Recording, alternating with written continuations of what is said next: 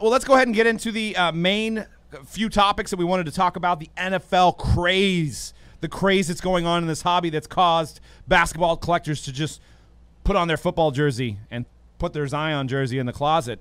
We're going to start with some Mosaic early pricing.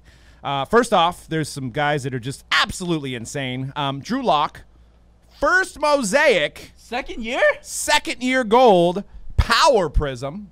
10 of 10 SP rare. They want the low price of 20 grand. So if you're a big Drew Lock collector, there's only 10 of them out there. I mean, 20 grand, you might be able to offer him $5 and get it. I don't know, but 20 grand, and it's his first Mosaic. So literally the whole set is the first Mosaic. I think you got a rookie card every card. Then no, but you gotta be clear with this. This is somebody asking this price. This is not what it sold for. It didn't sell. Yes, I'll make that very clear. I know you're going for the old shock value, but I think you're going to confuse people because they're going to be like, I got one of those cards, and Doug says I got 20 grand. I got 20 grand. I'm retiring. Like, you can't. I mean, what if you can't stop somebody from being like in the listing, and then they link up the Mojobreak hype, and they're like, Doug said it was 20 grand. We don't get that many listeners, but maybe. Just saying. Maybe. Just saying. One day we'll be as good as Run Good Life. But anyways, some of the stained glass that are out are selling pretty well. We got Tom Brady, recent one, sold for $500. And a Patrick Mahomes sold for $1,000. And these don't seem that they're that rare. So this is kind of shocking to me. These are both more than I would have thought. What are your guys' thoughts on these Mosaic stained glass? You know, if I was to put a number on it, if I had to stamp it, say like, this is what the print run on these Mosaic stained glass. 5,000. Wow.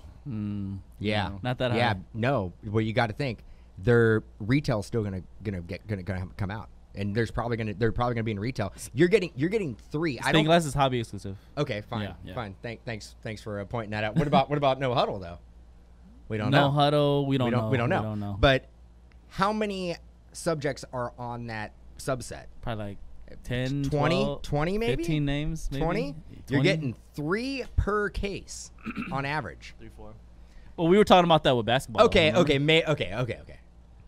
I do feel like we had the same talk. I we over exaggerated. I shock value for the fine people at home watching. Not 5,000, but 2,500, and I don't think you can dispute that. I don't think you can. No, 20. Yeah, No, I mean, I'm gonna say 24,999. Okay. I say 1,500 copies, bro, of each player. Let's see if we. 14.99. I'm trying to find the Mosaic. 2,500. And I think I'm being conservative with that. Yeah. I mean, I'm gonna go with the same argument I made as we did for LeBron mosaics in basketball stained glass. It doesn't matter. It's the it doesn't like we can actually. The demand is still higher than the card count for Patrick Mahomes. You know, I can't say that about anybody else, but right now Patrick Mahomes, I feel like will keep his value. But you know, we'll see. At what point, C-Rad, do you feel that there's too much supply for the demand? If you got a stained glass insert in every box, do you think that it would 10 on the checklist? I feel like I can't even say that because we talk about how rare Prism Silvers are in football, and you get one of those per box. But I mean, granted, the name checklist is like 300 compared to like you can 20, get anybody, right? So if it's only 20 names and then you get one per, if it was really one per box, it's 10. 10 names. 10 names. It's 10 names. Yeah. So now it went from 25 to like 4,000. Back to 5,000. Yeah, you got Mahomes, Brady, Lamar, Elliott, Drew Lock, which I'm surprised made the list, Aaron Rodgers, Saquon, Gardner Minshew, Jimmy Garoppolo, and Russell Wilson. So they're actually what's up with Drew Lock? There's no Murray. Why would you not have Murray? What's Danny Dimes? What's up with Gardner Minshew? Yeah, and Gardner Minshew. They that must have been a late meeting, real quick. Maybe I don't have a slide for this, but this came out the other day. Did you see that they're going to have Color Blast stained glass in Prism as well? Different design. So if you look at it, you guys can Google it. I'm sorry we don't have a slide for it. I get back to C-Rad. Stained glass on the Prism. I get back to C-Rad. At game changer. what point does the supply outweigh the demand. It's hard to answer that question because our hobby is always growing nowadays. Like more and more people come in every day. It's like, you know what I mean? Yeah, I mean, it's hard to really throw answer out that any question. data you have. But why is everybody gravitating towards these, like, what Panini is trying to call ultra rare or rare parallels? Mm-hmm. They're not that rare. Yeah. I think that, I mean, is it the design? It looks pretty cool. I mean, I know it's basically the same design, but I felt like basketball looked better for some reason. I don't know, maybe just the colors pop better. Wasn't the original one like kind of an acrylic acetate? They've had different ones over the years. They keep trying to roll it out. I'm actually surprised it's stuck. Like the acetate one, I think would be the true stained glass. Yeah. And they do have the Color Blast in Prism Football as well, which will be very, very rare, I hope, unless they ruin that one. But but back to Mosaic, we've got some other prices. There was a 1-of-1 Aaron Rodgers. I can't find out what exactly it sold for, but the guy had it for $10K best offer, and it sold. So a 1-of-1 black Mosaic, and the guy put sick in the listing as well, which was probably the reason it sold. Let's be honest. It said somebody put sick in the title, and that's what I search. I search sick 1-of-1. So it probably sold for $9,000 because of that. Yeah, I mean, black 1-of-1 sick, and and some autos. These surprised me, actually. These are a little bit higher than I thought, but it is the first week of Mosaic. You have a Tua Silver Mosaic rookie auto, not numbered, that sold for $1,700, obviously not graded, and a Joe Burrow Silver Mosaic that sold for $1,500. And then that's Tua overselling Burrow for the same card. Well, the Tua was sold on the 12th, which was on Saturday, and the Burrow was sold on Monday. So maybe it was that, got it out quick kind of type hype. I will say, because I opened up so much of this over the weekend, they're extremely tough to pull. Yeah, we pulled. Rookies. I think we pulled 2 Tuas. We got lucky, but we did not pull any Joe Burrows. I think without a doubt the top quarterbacks are short printed. Yep. There is Patrick Queen. There's a lot more Patrick Queen autos in this product than there is. Chason. Yeah. Oh, I should have checked watch count. So D Porter in the chat said the Aaron Rodgers sold for $3K. Sick. Wait, watch count still works? I thought that died like months ago. I think they fixed it. So what do you guys think? Before we move on to some parallels that have sold, do you think that these are kind of what you guys had in mind, or are these, in your opinion, too high? Whoever wants to take it first. And what do you guys think in the chat? Got it. I'll take it. I'll run with it. I'll run with it. We're like Cam Akers. We're at a point now, and again, I'm old school. I'm what they call a dinosaur in this industry. You're outweathered. I would gravitate and go, man, I would prefer the auto than any parallel you could find. Any parallel. Even a numbered like a number to 10 gold version non-auto, I would rather have the rookie auto than that card. But value-wise, that's incorrect. Right. The non-autos and parallels, that's the new collector game right there. Mm-hmm. We already talked about it. It's that young man music. It is that guitar, But that's actually the old man music of the guitar. But I would go with the auto, and I think that's a good price. Yep. Yeah, I'll agree. I feel like the prices are in line with what the product is going for right now. So it doesn't seem too high to me. I think it seems too high for me if I'm going to invest. I think maybe it's the old man way of thinking, but I'm going to wait for contenders. I'm going to try to buy one of these contenders. Now, I know the contenders are going to be way higher out of this world, bro. But I'm going to save that $1,500 and apply it to a contenders auto. Well, who knows? Contenders is, contenders. There you go. Man, we're getting good use out of this $20 dinosaur. Who knows? We'll see. We got to use it. But every time you say something that's a dinosaur perspective, you get the dinosaur. Maybe shiny is the new wave, and stuff like contenders autos are old news, man. We'll see. Could be. I mean, one thing to keep in mind too with Mosaic is, I believe there's only the base, a gold, and a 1-of-1. That's it. There's no other numbering on the autos, I believe, unless Choice and Huddle has different numberings. But from the hobby perspective, it's just the base, the gold, the 10, and the 1-of-1. So, which I believe I heard that Joe Burrow was pulled the 1-of-1 already. This was shocking. So, Kyler Murray, numbered out of 10, and it's pack fresh as opposed to pack unfresh, went for $1,000. A Kyler Murray gold second year went First for mosaic, $1,000. Yeah, rookie mosaic, I guess. No, it's the flame emojis. Oh, that's what sold it, huh? Yeah, Flame gold. The other one had sick. This one had the flame emojis. I'm a buyer at the flame emojis. 4 out of 10. I mean, there wasn't any Kyler card last year that was selling for that price that wasn't autographed. No, sir. No, sir. And then you have a silver Joe Burrow SSP rare. The guy put on the title, $970. So this really is what, speaking to this whole craze right now, is this Joe Burrow's card. $970. There is 5 silvers in a hobby box. Obviously, the checklist is pretty big, but once again, we don't know how many there are made of this. I'm assuming the silvers are not going to only be in hobby. Those are going to be in the no huddle. Are they in the choice? Well, the silvers, yes. You get 1 silver a box, and you don't know who it's going to be. Well, my point exactly with the previous slide, for $1,400, I can get a Joe Burrow auto. Doug, myself, C-Rad, we've opened up a lot of mosaic since it came out. I have not pulled a Joe Burrow auto. You have not pulled a Joe Burrow auto. Have you pulled a Joe Burrow? No. I have personally pulled multiple Joe Burrow silvers already. Yes, me too. And you probably guys have? Yeah. No, you haven't? I pulled maybe 2. Okay. Well, but we haven't pulled any autographs. Yeah. But we've pulled, let's say we've pulled about 8 to 10 Joe Burrow regular silvers. Obviously, not as short printed as the auto.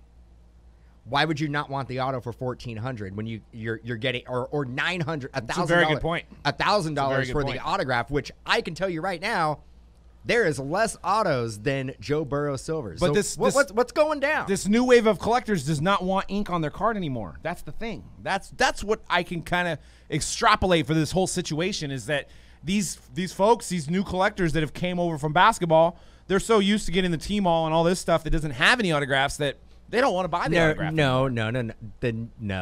Nobody knows about T-Mall. Everybody knows about T-Mall. Nobody. Bro. There's no collect. No, they know about that. The blasters and stuff like that. I don't know if the general collectors even know about the Asia releases until a group breaker here in the States starts breaking it. No, I think it's actually a lot more popular than you think. I've talked to multiple people that they have people, maybe it's just around here, but around here people know about it because they can have people buy it for them or they go over there and buy it. I would say generally a lot of people who are introduced in the hobby that are introduced to the T-Malls and the maybe Asia the T-Mall was a bad example. Are introduced through domestic breaks. Okay, the T-Mall was a bad example, but I think the basketball model was a good example of Panini trying to make as many cards as they can in a year without using autographs. I think we've been saying that before. We've been saying that. So that's actually changed the culture. Yeah, this is the beginning of the end, if that is the case. If the autographs, the sticker autos, the autos that sell for $2-3 that everybody sits there and complains about, that is the only thing that is holding us back from just mass production. Everybody gets a Joe Burrow silver if we do not have those guaranteed autos and relics in a box. I've been saying it for I'm years. surprised they could have rolled out Mosaic with 1 auto a box. They could have doubled their print run. But I'm going to tell you right now, once you start seeing major releases like the Prisms and the Optics, and they start changing the pack configuration and the odds to be no autos, they are making more of that product at that point. Yes. And if they're making more of that product, the supply and demand will catch up with itself. One thing you notice with Mosaic, and I want to hear C-Rad's perspective on this after, is you can kind of see that there's little to no rookie content in Mosaic this year because they know they have to stretch that content out. I know we're in a pandemic and we didn't have a rookie premiere, so that might add to it as well. Mm-hmm. But you're seeing a lot of like lineman autos, retired guys that probably didn't cost a lot to sign, that were ready, willing, and able to probably return their autographs in fast. And you're seeing, normally in a product this early, in a 12-box case, so there would be 24 autos. I would say 3 years ago, 23 out of the 24 autos would be rookies. Yep. At this point, we're at like 5 to 10 a case are rookies, and the rest are vets, retired linemen like Javon Curse. There was Willie Rofe. There was, I mean, these guys are collectible in a certain aspect, but it just tells me that Panini's preparing to make so much more product. And I don't know if the supply will outweigh the demand. I don't know. But you can kind of see that with the holding back of some of the rookie content. What's your thoughts on that, C-Rad? Yeah, definitely notice it on this particular product. Exactly what you're saying.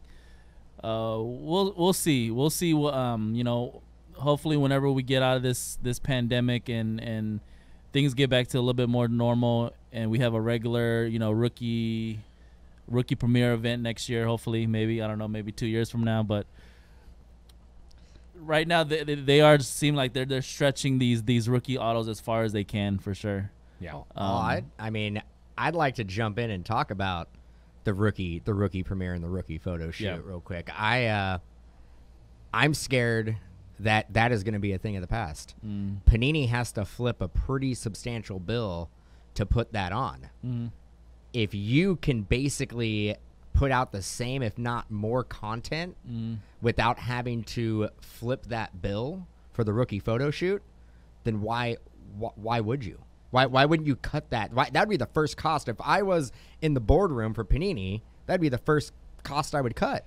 Yeah, I definitely see your point. My thing is that I don't know if I'm the only one that feels like this, but obviously with no rookie premiere event, they weren't able to take photos of these rookies in their NFL uniforms. So most of the stuff, even up to Mosaic, those photos are photoshopped. So it's like very obvious that it's like it almost looks like I'm looking at a Madden 2021 card. But this is tricky because you have been at a rookie photo shoot. Yeah. You have seen how they go about taking the photos, and when you open up the product, you remember specifically where those photos came from and the setting, right?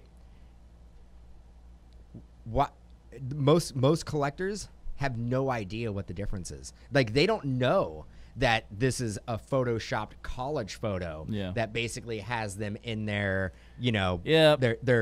nobody. I mean, the average collector is not going to know the difference. Actually, I would say out like a sore thumb. I would actually say the average person who's even in the industry, could be a breaker or an online retailer, wouldn't know the difference. Man, it sticks out real bad to me. You're probably right, but for me, like, I'm seeing these pictures, I'm like, man, it looked like some Madden graphics to me. Well, one thing that you guys we don't really know is how much time each card takes for them to Photoshop, because they're paying that person probably hourly, where maybe that cost gets pretty close to the rookie premiere cost, because you have to do at least 100 players for every set.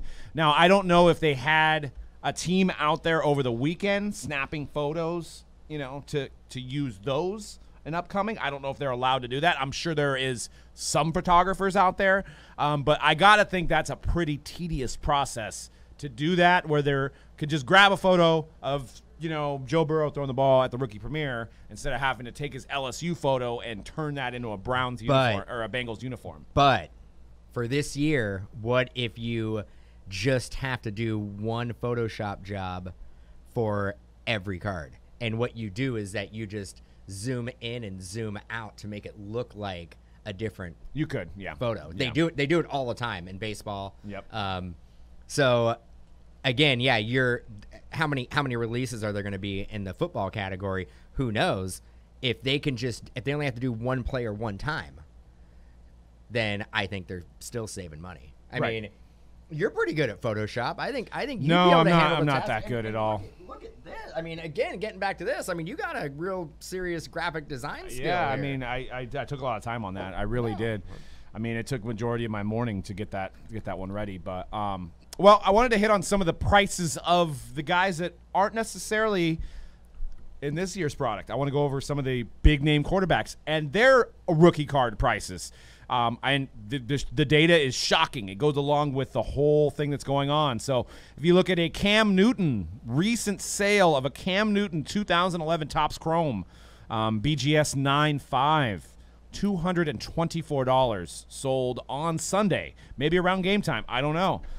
If you go back to March 17th, you could buy as many as you want at $40. So that's in March. Granted, he was not on the Patriots, I don't think, at that time. But that is a shoot came up right there. I mean, from $40 to 200 and some change. So you could also look at your boy, Derek Carr, a 2014 Prism, which is absolutely the worst design they ever made, along with 14-15 basketball as well. But that Derek Carr card doesn't look too bad. Gem Mint 10, they're selling for like $160, and there's one that's probably ended already, $125. So they're trending around $160. If you go to the data, you could have bought some for $22 back in February. So It's that Vegas Dave spike, man. no, it's quarterbacks, shiny quarterbacks. Derek Carr is just awesome. He's an awesome quarterback. Matt Stafford is selling for $475. Matt Stafford is mediocrity at the quarterback position. I'm not saying he's terrible, but $475. Granted, there's probably less of that. I was going to say, like, in 2009 to get a refractor and to get it to PSA 10, probably pretty tough. Yeah. And you can see one sold in July for $220 or best offer. So that is literally a 2-month turnaround, doubling your money. You're seeing this trend with almost every quarterback. Look at every quarterback that's starting. You're seeing the same thing. Obviously, Tom Brady sells well no matter what, but a recent sale of a PSA 10 went for $11,600, but a 9.5 in August sold for $4,800. So even Brady's almost done. Let me ask you guys a question real quick about Brady. Has he cemented his legacy enough? And I know this is a silly question, but no matter what he does this year with the Buccaneers, say he has he started off really bad the other day, right, for his debut game as a Buccaneer. Say the trend continues, Father Time is obviously catching up to him. He has more interceptions than touchdowns this season. Just they have a losing record. Does that do anything to his card market and the legacy that he's already built? He's the best at his position. So card wise, if you want to look at the value, the best at their position, you have Tom Brady, who outsells everybody. Clyde Edwards-Helaire, who outsells every other running back. Yeah. No, and I'm serious. Like I wish I was joking. I know, but I'm not. I'm not joking. And I want everybody to understand and think about that and put it in perspective real quick. Yeah. The best-selling running back right now in the hobby is Clyde Edwards-Helaire. How many games has he played, Doug? Oh, one. But getting back to your point, I don't think there's Tom Brady could finish out his career with 6 Super Bowls is all you got to say. But I mean, he basically can finish out his Buccaneers career 8-8 every year, not make the playoffs, have more interceptions than touchdowns, and he still is Tom Brady. And his cards will always sell for, a ridiculous amount.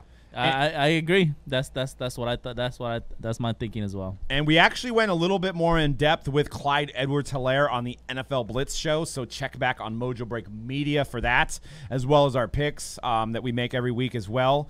But yeah, I mean, it's something to pay attention to. Like I said, you'll see on the other show, is I would not get too wrapped up in some of these non-numbered cards because you just don't know what's going to happen. If you're buying a numbered card, you're buying an autograph card, you know that there's a certain amount produced. When you're buying a card like a stained glass or something like that, especially stained glass not being rookies. I mean, I know Patrick Mahomes is on the path to be the next Tom Brady, but I mean, it's a stained glass card. I mean, there's no rookie card logo on it. So I just wouldn't get wrapped up in this at the prices they're at.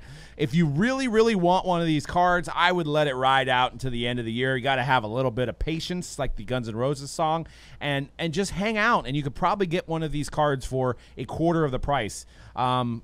I think the fire is hot right now. I think the hype is hot, and sometimes you're going to pay these hype prices. So I 100% on some of this Mosaic stuff. If you can get a premium, I would flip it and sell it right now and, wait and buy it months later after Prism and Contenders, and we're in the mid-season of the NFL or even late into the season.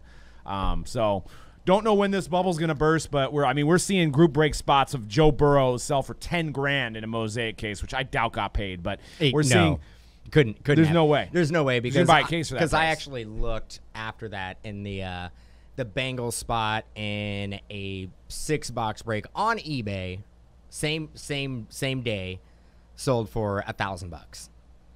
So, how could a full case break, just Joe Burrow, sell for $10,000? Exactly. And that also, you need to take a step back and go, what you see on eBay is not legit. Yes. I do want. I want to talk about. I did want to talk about this one of these episodes because things sell on eBay and things don't get paid for all the time. So you can't really trust Like it all the time. all the time. Like all the time. I would All the time. if you're like trying every to. what do you think percentage wise? Like Ooh, let's throw this out there. Like what do you think percentage wise completed auctions?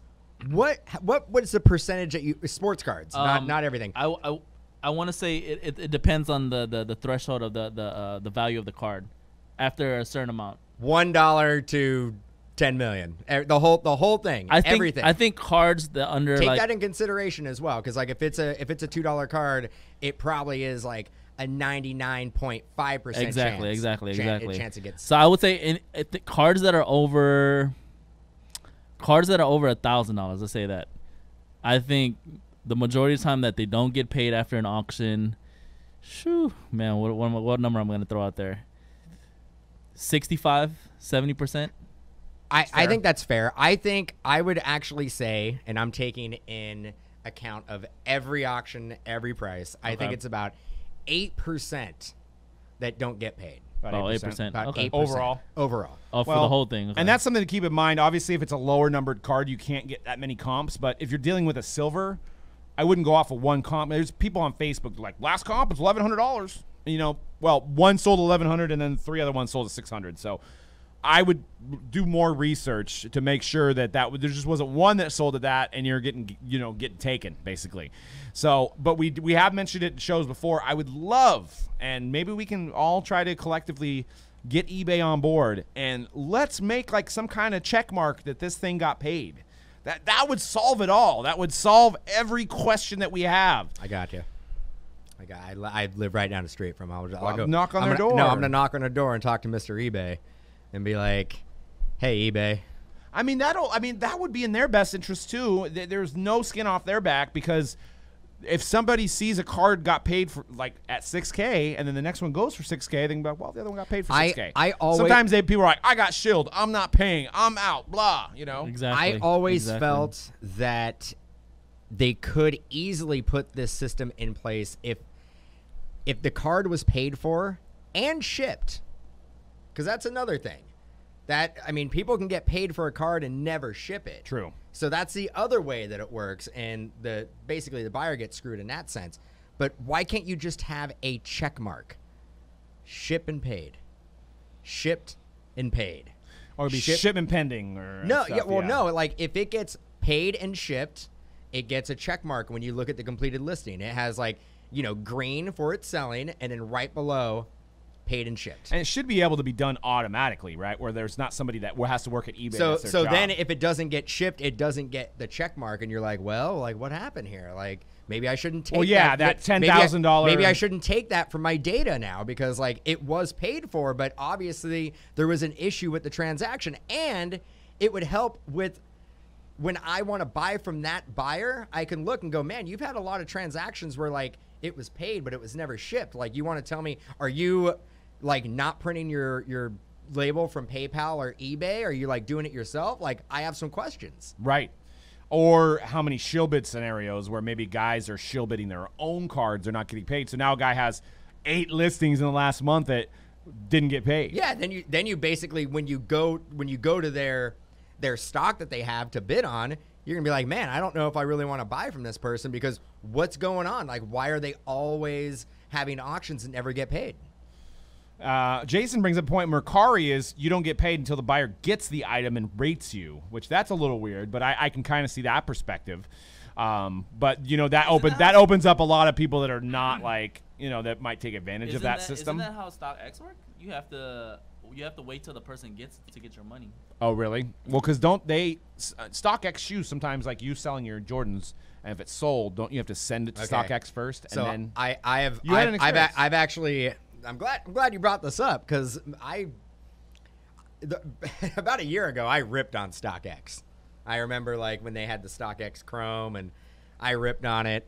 I think out of all of us, I've used StockX a fair amount to buy shoes. Trader. I love you, StockX. You're a great company. They do a lot of cards these days too. Yeah, but so when you buy something, so you basically can either do an offer or you can buy it at the price that they're asking. StockX physically doesn't have the shoes. Basically they're like a consigner. And then the person who sold the shoes, who had the listing, they send them, and you actually get notification that your shoes have been sent to StockX. Now with StockX, they go through, they put a little like keychain on it, and they certify it. And they're like, okay, these are legit Nike, whatever. And then they pack them up and ship them to you. So like they actually get shipped from the customer who's selling to That's StockX. so it's a 2-week, 3-week process. Then. Yeah, it's, I mean, best case scenario, depending on how fast, and I don't think the seller gets paid until I physically receive the That's what I meant to say, shoes. yeah. So, but if I'm trying to, if I got a date on Saturday, I'm trying to go to the club, and on Monday I'm buying my Jordans, I'm not getting them in a week. So it's not. Okay. When you buy shoes from StockX, it is not It's not for the instant gratification buyer. Yeah. It's for somebody who's like, I want these. I can't find them anywhere else. I want to pay a good price on them, but I'm in no rush to get them whatsoever. Gotcha. And then when you get them, you sometimes you forget that you even bought them. It's so long. You get them in like 2.5 weeks. They're all, you're hanging out, watching some TV, sipping some sodas, and then you bought some 1995 up tempos, and you paid like $170 for them. But whatever.